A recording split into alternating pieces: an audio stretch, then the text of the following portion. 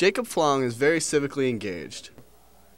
I've just heard about Cynthia McKinney through Students for a Democratic Society.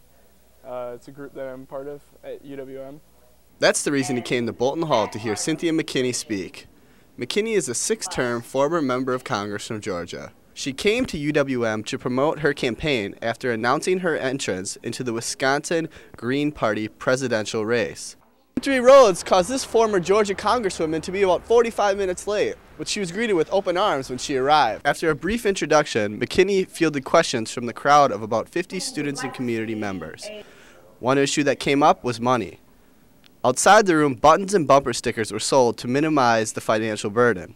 There's certain things that all campaigns have to have, and one of those things is money.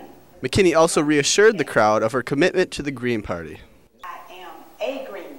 Before, I was just living green. I just shared green values, but now I am a Green, and I'm proud of it. And that's just what they wanted to hear.